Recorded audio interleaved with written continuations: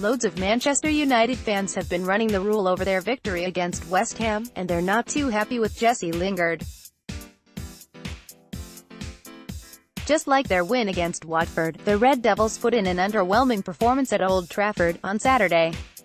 The Hammers, who were coming off the back of some woeful performances of their own, looked the better team in the opening stages, and were unlucky to see a Felipe Anderson goal incorrectly ruled out for offside.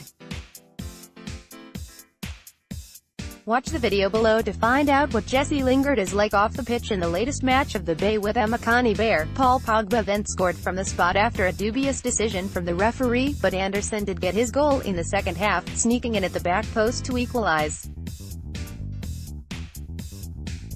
And although Pogba's second penalty of the day gave Ole Gunnar Solskjaer's side all 3 points, fans aren't happy with their performance, particularly from Lingard.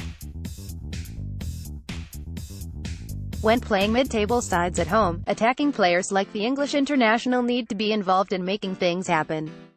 He completed 0 dribbles, 0 key passes and registered 0 shots, per who scored. You can find some of the best Twitter reactions down below. Look away now, Jesse. He is like this most weeks but gets away with it because he's a Manchester lad. Absolute Muppet, at Absolute Muppet, April 13, 2019. Him and Rashford have been awful in recent games. Colin Fitz, at Colin Fitz 163, April 13, 2019. He needs to be dropped. Emmanuel Hezechemaram, at Hezechemaram 22D, April 13, 2019. Well, like always, he can't play at a top 10 side. George Kalasitis, at @space_G, April 13, 2019.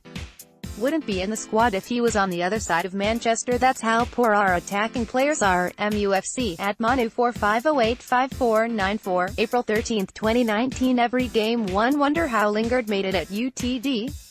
At Manzini, April 13, 2019. I've completely given up with Jesse Lingard. Michael Tonstel, at TF Writer, April 13, 2019. What the hell has happened to Lingard? Been absolutely dreadful again. Mark Goldbridge, at Mark Goldbridge, April 13, 2019.